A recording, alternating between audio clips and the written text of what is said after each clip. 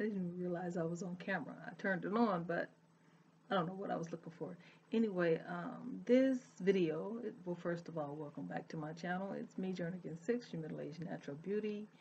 And this is well, want to yawn. Excuse me. Excuse me. Okay, so this video is somewhat of an edge update. I made a video about maybe a month ago, if it was that long ago, about my edges. They're growing, but they were too fine to actually start locking. I want to update you guys on what I did with my edges, and I also want to just share just my feelings that have nothing to do with locks. Okay. All right. So okay, my edges. So they these are the two. I started two new little locks. These always come out when I wash them. What I had done the first time I talked to you guys about my edges, I had French braided them down, made a cornrow right there. And I was actually, for this one, you see this one is a lot smaller and finer. I had, I was going to, I was going to add I was going to put a yarn braid here. And I actually put the yarn braid on, but it got tangled in my hair, and then when I tried to take it out, part of my hair came out with it. So that let me know that this part, my edges are not to be extended. And you can see the fine gray hairs in here. I have no problem with that. You know, even when you color your hair, depending on what color you use, the gray will come back quickly.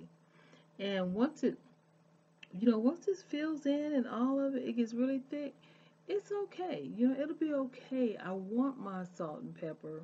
I told you guys that before, but it's just that um, the process of growing the salt and pepper is even more time consuming. There's a much longer waiting process than growing your locks. And I don't mean totally salt and pepper, but I mean like growing my edges in here.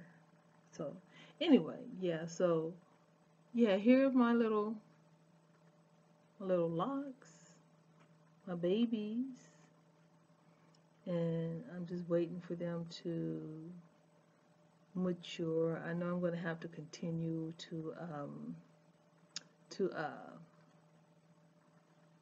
keep braiding them back up once they come out. Okay, and what's going on here is you guys saw the last video I did, my 15-month lock update. Yeah, my hair was curled, but it had started falling. I didn't put anything on me on these little pin curls.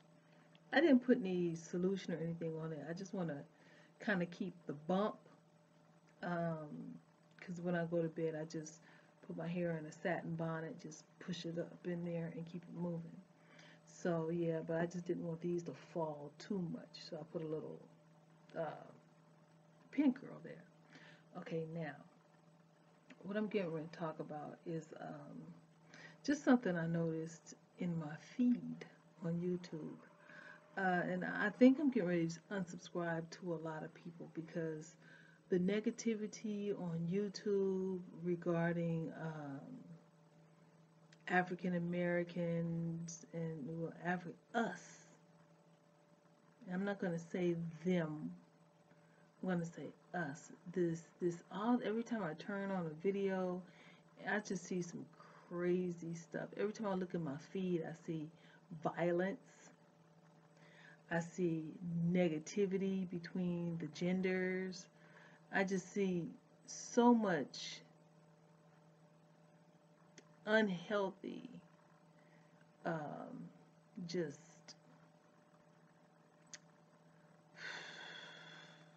crazy stuff. I can't even think of the word that I'm looking for right now, but when I back in the day, I'm not gonna say I perpetuated or even played a part in a bunch of the negativity. A lot of my videos were probably perceived as negative, but they were coming from a different place. I never meant for anything to be negative. Um, yeah, but I see people that are at a at an age in life that you would think they would be at a different stage in life. And to see these people, maybe if you're 10 years younger than me, I'm middle aged. You know, I'm let's say I'm past 40. I'm out of my 40s. Okay, so you see people my age or even just a little bit, I mean, in the mid 40s, still making videos attacking another person and just talking about dumb street crap. And I mean, it's like, when in the heck are you gonna grow up? You know, and this is just my opinion. You guys can flag this video if you want to. I don't give a damn. And just you know, it's just crazy.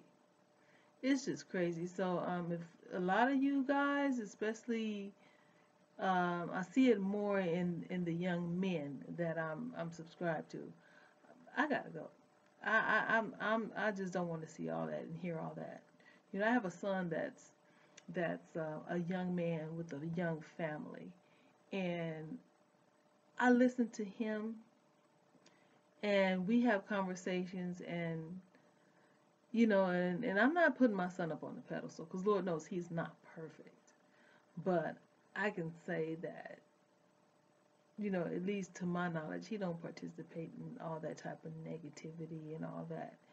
What he will do is acknowledge who he really is, what he's done in life, and focus on all the good things, you know, in life.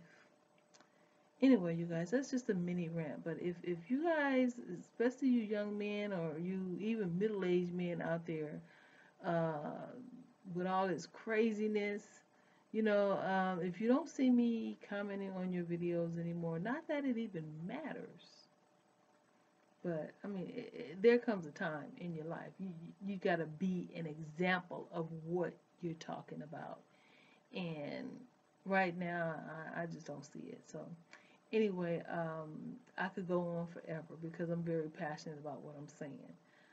I could go on forever. There's a lot more points I would probably like to make, but I'm going to save my energy for something more positive and something more productive.